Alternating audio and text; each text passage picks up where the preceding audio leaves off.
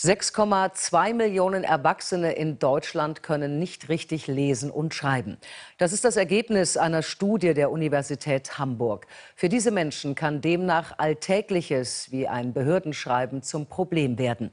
Mehr als die Hälfte der Betroffenen sind mit Deutsch als Muttersprache aufgewachsen. Ute Hohlschuhmacher wirbt in Berlin für Kurse gegen Lese- und Schreibschwäche.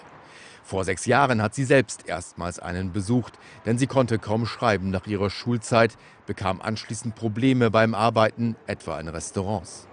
Na, wenn der Koch schon gesagt hatte, Ute, schreib mal die Speisekarte, dann habe ich schon Panik, Angst gekriegt, bin angespannt gewesen.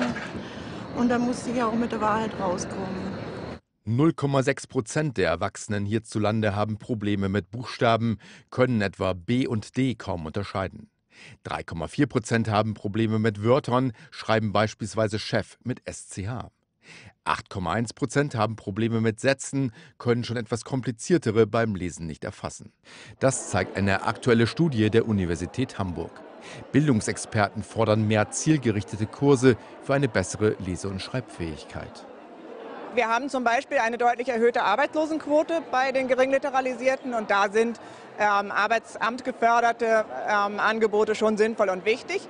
Wir haben eine erhöhte Migrantenquote innerhalb derer, die geringliteralisiert sind in der deutschen Sprache und Schrift. Das heißt, da sind Angebote wichtig, dass man vom Deutsch sprechen dann eben auch zum sicheren Deutsch schreiben kommt. Die Forscher sehen Erfolge im Vergleich zur ersten Studie vor 8 Jahren. Seitdem tun Bund und Länder mehr für Menschen wie Ute Hohlschuhmacher. 1,3 Millionen Erwachsene, so die Forscher, können inzwischen besser lesen und schreiben.